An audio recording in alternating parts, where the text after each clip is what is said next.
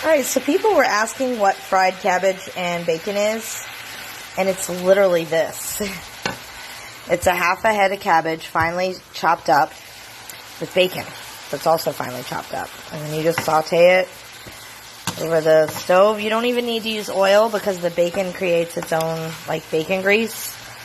You want to go low and slow with this. Add a little bit of salt, but not an insane amount of salt. The bacon already has a lot of salt in it. And this is all it is. It's like actually one of my favorite things. It's a southern dish. And cabbage is always good for you. I started out with this pan full, like overflowing, and slowly it'll shrink down. That's how you know it's done. This cabbage will shrink down until it'll just be a little pile in the middle. That's when you know it's done. It takes about 12 minutes from start to finish on low heat until this is all done. It's super worth it. Get you for you. Do you want to know how to get all the sauce to the top of the bottle? Hold it like this, and then swing it around like you're about to pitch for like the Yankees. Like this. So what had happened was, here is what had happened. What had happened was, I got this awesome package on Thursday morning. And it's amazing. Like, there's stress balls, which, honestly, I swear to God, there ain't nothing I need more in my life than these stress balls. Live more, worry less. Life is a journey, not a race. And choose happy. Yes, yes, yes. And then this person also sent all 3 of my girls, which I really do appreciate. A lot of people send stuff for Haley, but I appreciate that you sent one for each of them. All 3 of my girls are lip smackers. Now here's what happened.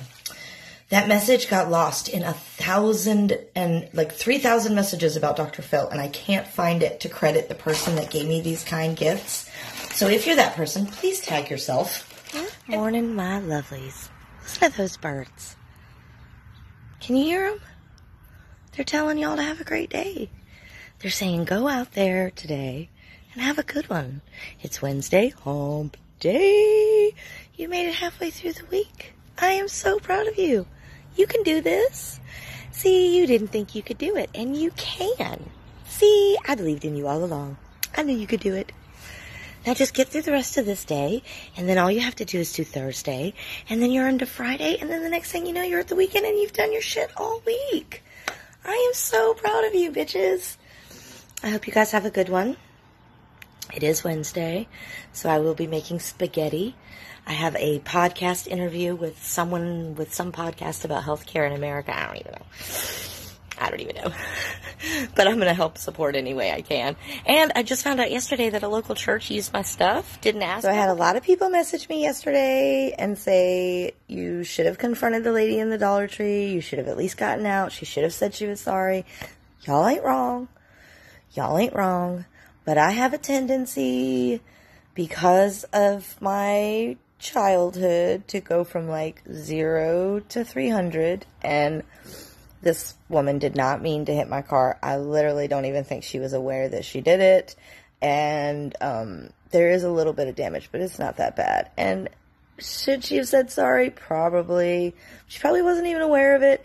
And y'all, I can't tell you how many doors I've probably hit. I have twins. So I'm opening both sides of my door every time I get out. And sometimes I probably did hit somebody's car. So it's car karma. It's okay. But here's the damage. It's not even that bad. And I don't even know if you can see, but there's a little mark right there. Like a little dent. Not even that bad. I did some videos yesterday about how when I gave birth to my children, I saw angels. And one of those angels was my dead mom. That was not the first time that my dead mom had tried to communicate with me. She tried many different times. The first time I was, these were all in my dreams. I would always see her in my dreams. She would, in most of my dreams that involved my mother trying to kill me, trying to hold me down underwater and drown me, chasing me with a chainsaw, choking me, like with a garrote, like violent murders. My mother was violently murdering me, but she was always trying to communicate something. And in one of them, she was trying to smother, she was trying to suffocate me underwater, and I could hear her, but I couldn't hear what she was saying because of the water. And in one, she threw me in front of a train, and she was screaming something, but then the train whistle, so I could never understand. She was killing me, but I could never understand what she was trying to tell me. Ready to go to bed, buddy? Yeah. Want to tell these guys good night? Good night. All right, let's go, buddy. Okay. Let's take our time. Walk slowly, buddy. Good job. So the first one where I actually was able to hear what she was saying, I was brushing my teeth, and she was standing in the shower, and I can't remember exactly what happened, but it was like her face, like I could hear like garbled, but then she like was standing across from me with a knife, like she jumped out of the shower, like she had a knife, like psycho. And she was standing there in front of me, but it was like her whole body, instead of her stabbing me, which is what normally would have happened this time, her whole body went through mine, but she went right up into my face. Her face went right up into my face. And when she did, she made this noise. Fuck it. And right when she got here, it was like, fuck it. Fuck it. That's what I heard. So I wake up. I keep starting my videos with so.